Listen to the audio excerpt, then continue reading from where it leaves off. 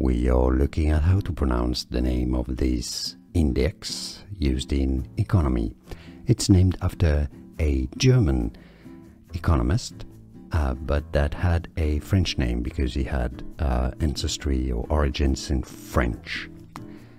In Germany, they say it rather similarly as current days French.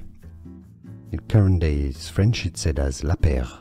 In German, nowadays, Laspeyres. Laspeyres is how they say it as well.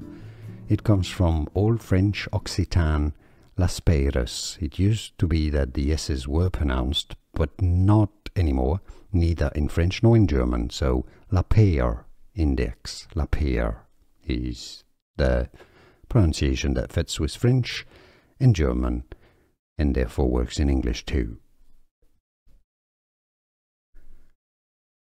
We are looking at how to pronounce the name of this index used in economy. It's named after a German economist, but that had a French name because he had ancestry or origins in French. In Germany, they say it rather similarly as current days French. In current days French, it's said as Laspeyres. In German, nowadays, Laspeyres.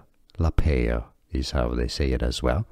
It comes from Old French Occitan Laspeyres. It used to be that the S's were pronounced, but not anymore, neither in French nor in German. So Laspeyres Index. Laspeyres is the pronunciation that fits with French and German, and therefore works in English too. Here are more videos on how to pronounce more confusing words and names too many mispronounced. Like this video if you found it useful. I appreciate your support. I'll see you soon and thanks for watching.